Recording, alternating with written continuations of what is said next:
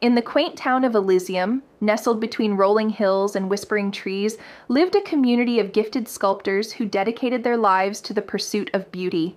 The heart of Elysium was its renowned atelier, where sculptors from far and wide gathered to mold dreams into tangible forms.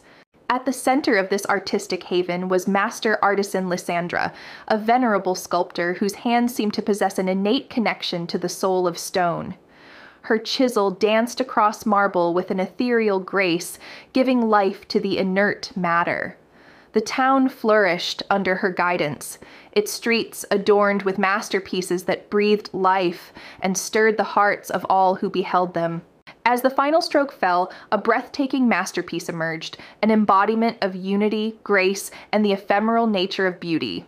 The townspeople gasped, collectively held their breath, and then erupted into applause.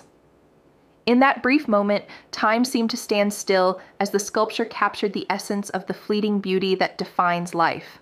As the sun dipped below the horizon, casting hues of orange and pink across the sky, the people of Elysium marveled at the beauty that surrounded them.